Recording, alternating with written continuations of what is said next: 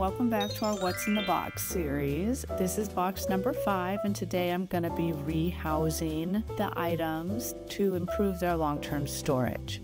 So here's the box as we found it. There's some tissue padding, the glass, there's some plastic bags, but the items are not well supported, which could cause crushing or other damage. The ID tags are not clear or even non-existent, so items need to be unwrapped to identify them, which is not ideal. So let's get organized.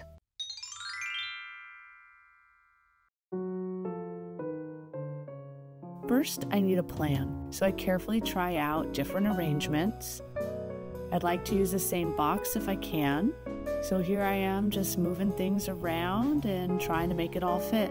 Now I'm doing a weight test to see if the box feels balanced when lifted. This did not pass, so back to reorganizing.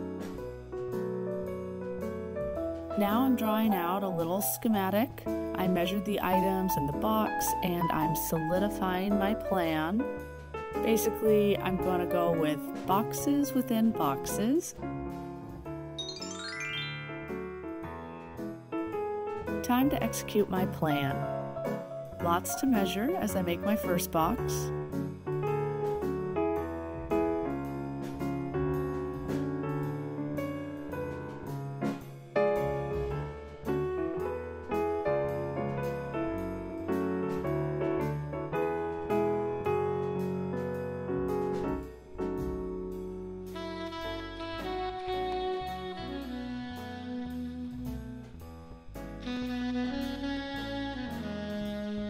Now that I've cut that large sheet of blue board down to size, I can begin to shape the box.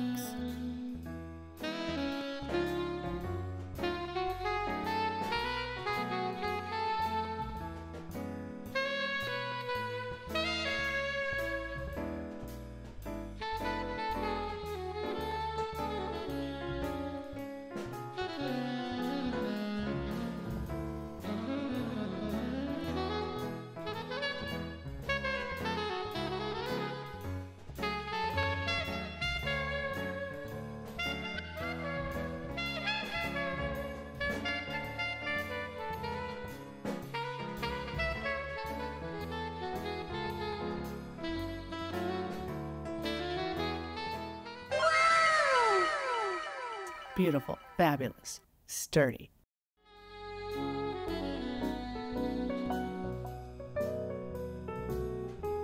Now a fit test to make sure my measurements were correct. All right, let's make box number 2. Rinse and repeat.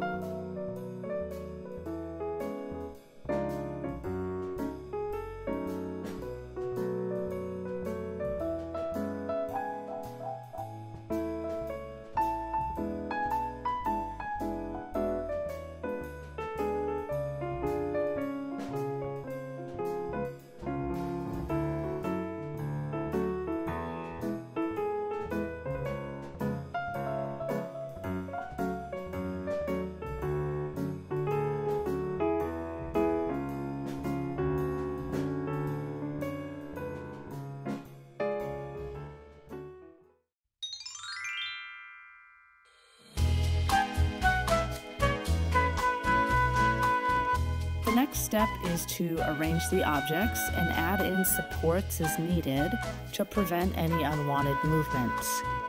On to final touches. Here I'm bagging and tagging with barcodes.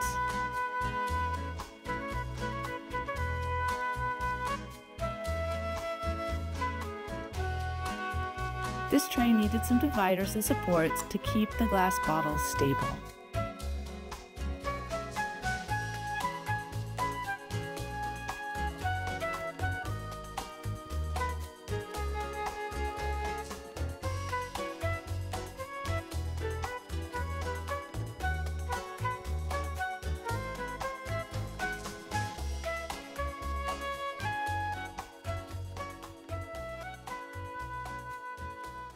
And we're all done.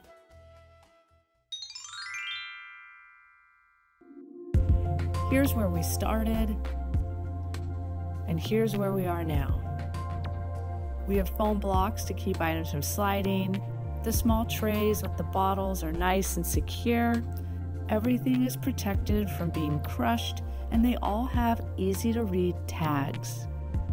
Thank you for joining me in preserving the items in this box.